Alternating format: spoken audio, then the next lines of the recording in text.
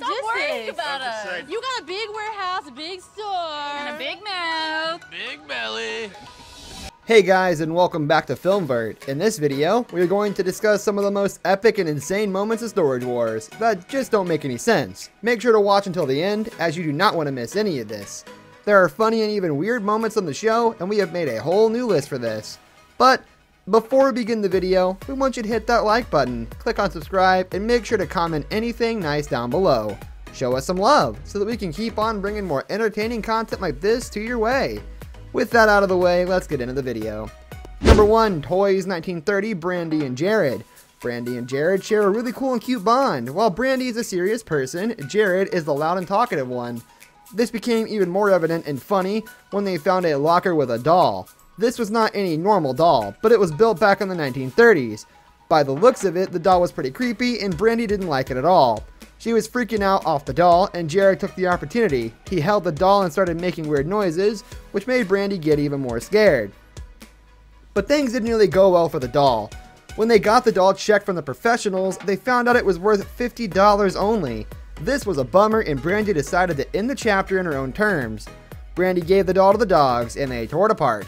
This way, Brandi decided to get rid of all the potential scares from Jared for good. Kids aren't going to college or anything, but yeah, and they ain't that smart anyways. We got it sorted, we got it. Number 2, Dave Hester, newspaper.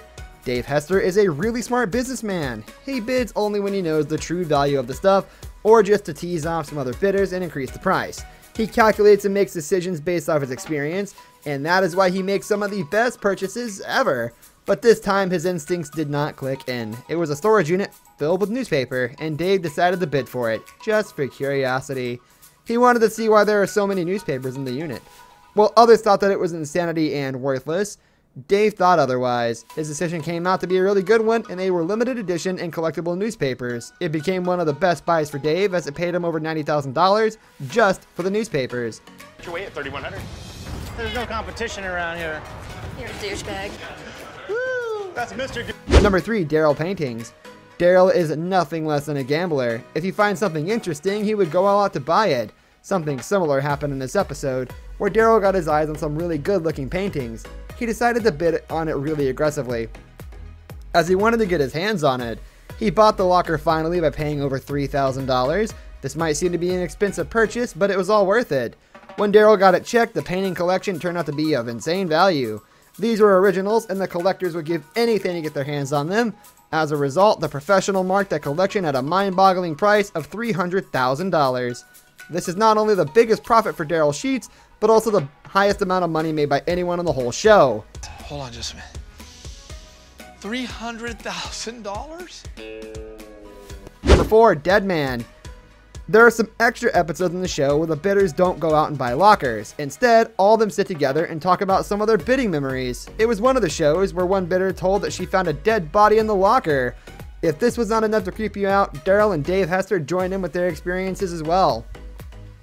Dave said that he has found creepy stuff in multiple storage units, where he found human ashes, human bones, and some more creepy stuff. Darrell also told that he found a complete set of human skeleton in one of his purchases.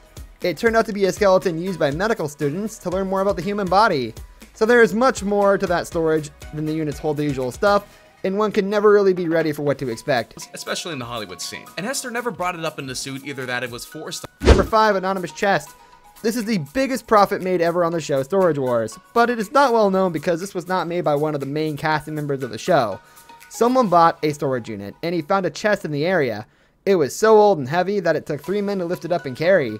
When they opened it, they found that the chest was full to the brim with gold. It was worth over $600,000 and totally left everyone in shock. The buyer never made an appearance on the show because he wanted to stay anonymous with his purchase. Clearly that was a good call to save all his money just for himself. Oh, it's like for a crib. Look. Oh, we Like thought it was a dress. I know, I thought it was an old wedding for dress. babies. Yeah, $5? $10. $10 it is. This weekend, With this, we have come to the end of the video. There are some really interesting and absolutely insane moments on the show. Which one's your favorite? Do let us know down in the comments section.